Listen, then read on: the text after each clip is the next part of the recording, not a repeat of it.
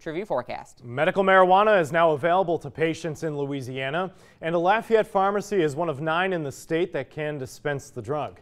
Jordan Lippincott has the story of one patient who says the drug has changed her life. Her story, new tonight at 10. Katie Mayers was involved in 2 car crashes. In one, she suffered a neck injury, and the other, traumatic brain injury.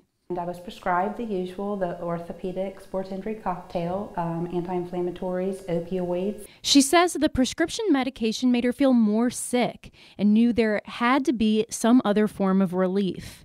That's when she started thinking about medical marijuana, even taking her support to the state capitol. It's about the hundreds of people out there, hundreds of thousands of people, not just in our state, but worldwide, that can use this as an alternative health approach. President of LSU's grower, GB Sciences Louisiana, John Davis, says throughout it all, they always had the patients in mind. From cultivating the plants to formulating the final medications, it's all about the patients.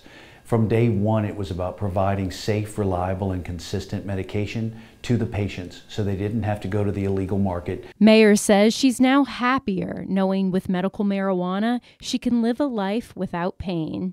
It gave me a reason to fight for it, and it gave me a reason to live. And I wouldn't change it any other way. In Lafayette, Jordan Lippincott, KATC TV3.